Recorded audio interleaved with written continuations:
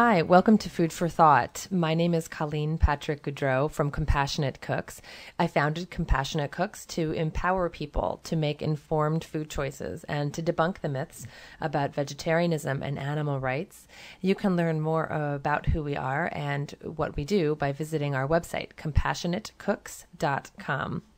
My perception of cow's milk, why we drink it, how it's produced, how the cows are treated, etc., is much different today than it was when I was growing up.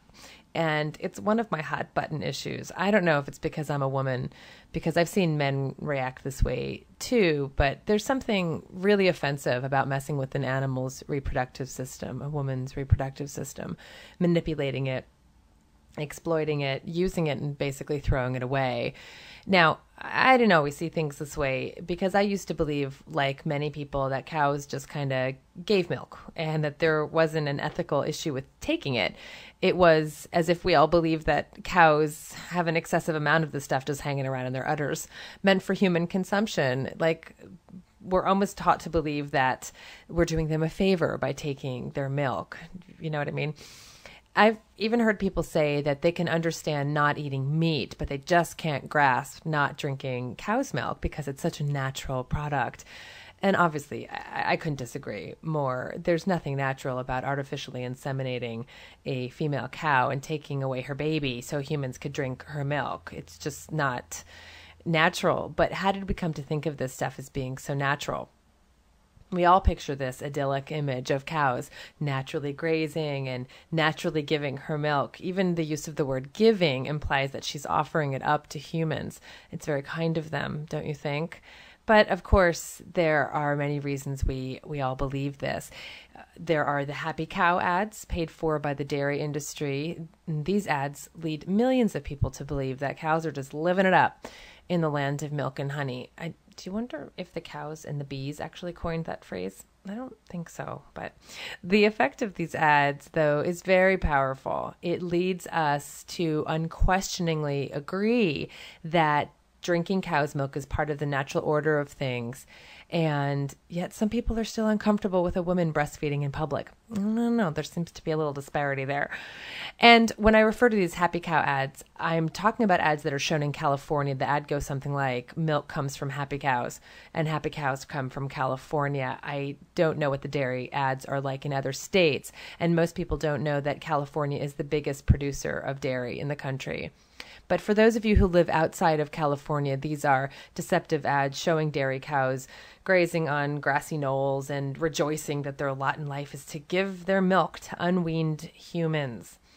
So, considering the fact that most milk comes from California, this information is relevant for anybody, regardless of where you live, especially if you're drinking cow's milk or certainly consuming other cow's milk products. And I keep saying cow's milk, you notice, and I'm saying cow's milk not to make I'm trying to make a point, but the point is that I need to differentiate cow's milk from other mammals' milk, right? I mean, I know that I'm talking about cow's milk, but the dairy industry has really usurped that word. Do you know that they even had a lawsuit against the soy milk companies to stop them from using the word milk? They wanted them to use the word beverage, saying that milk only refers to cow's milk. And I think that's really problematic because obviously they don't own that word. Milk has to do with the mammary secretions of any mammal. That's goat's milk or human milk, cow's milk, cat's milk, rat's milk,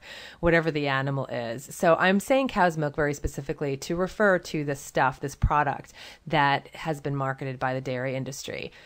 Now, there are plenty of photos available that depict actual California dairies. Again, we're talking about the largest producer of dairy in the country. And these photos reveal the blatant lies of these ads. And these ads, by the way, are created by the government-led Milk Advisory Board. And when a lawsuit was brought against this advisory board for false advertising, it was thrown out. The court ruled that the government is exempt from the state's false advertising laws. I'll just say that again. if you want to hear that to make sure you didn't hear it incorrectly.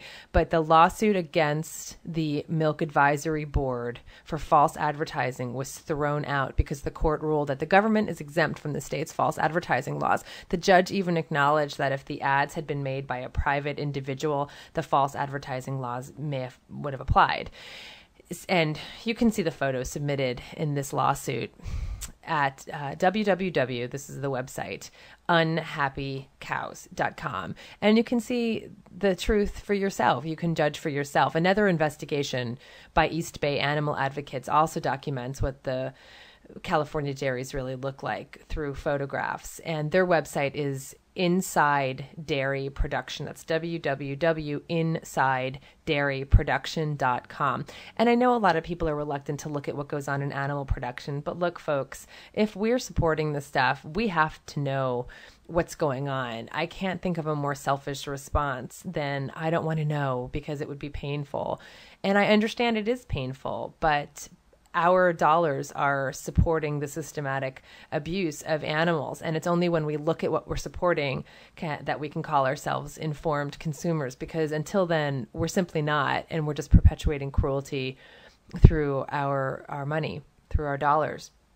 And the photos that you'll see, believe me, I've seen worse photos. I recommend checking these out. These aren't slaughter photos, so you can handle this, but they are photos of what these dairies actually look like. And you'll see things like cows not grazing on grass. They're sitting in mud. They're sitting on dirt. And in many of the photos, their udders are huge. I think it will shock you to see how large some of the cows' udders are. They're inflamed with something called mastitis, which is common in the dairy industry. It's an inflammation of the udders that's very painful for the cows. One image you'll see is just of a tail on the ground, because tail docking, which is basically cutting off the cow's tail, is common practice in the dairy industry. I'll get into more of that when we talk about the mutilations against animals' bodies, basically cutting off tails, cutting off beaks. You've heard of that.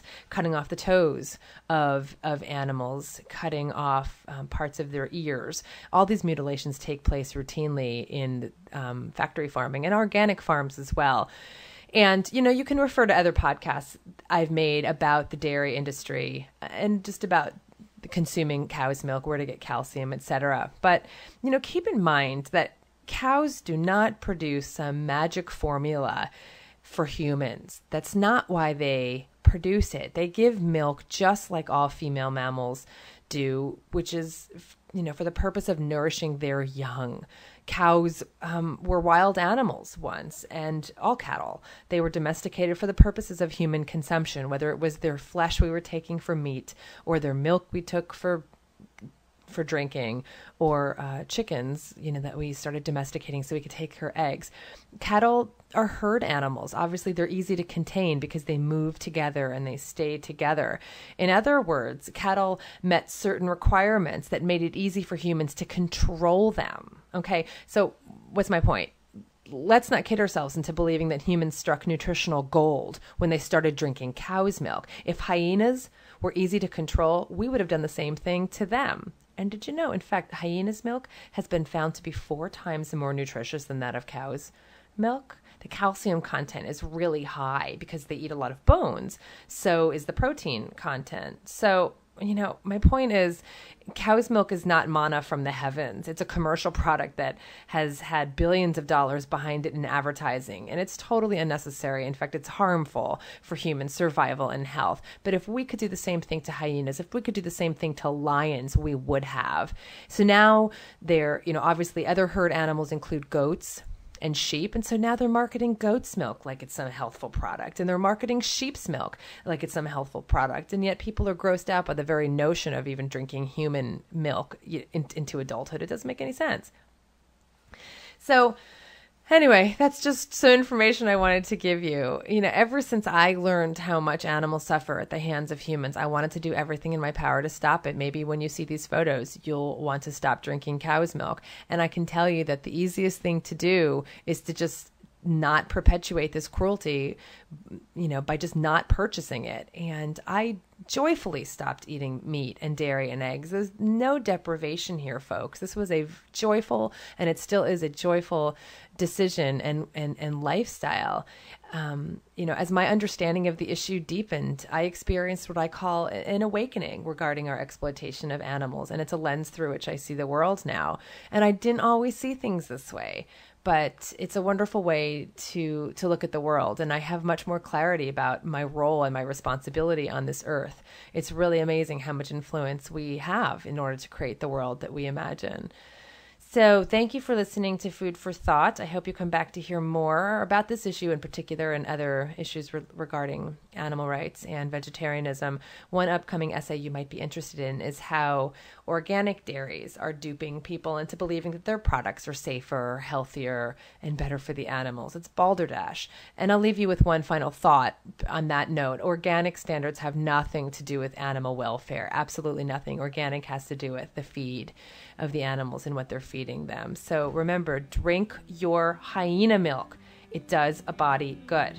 Okay, I'm kidding. Get your calcium from plants, folks. That's where the cows get it. Take care.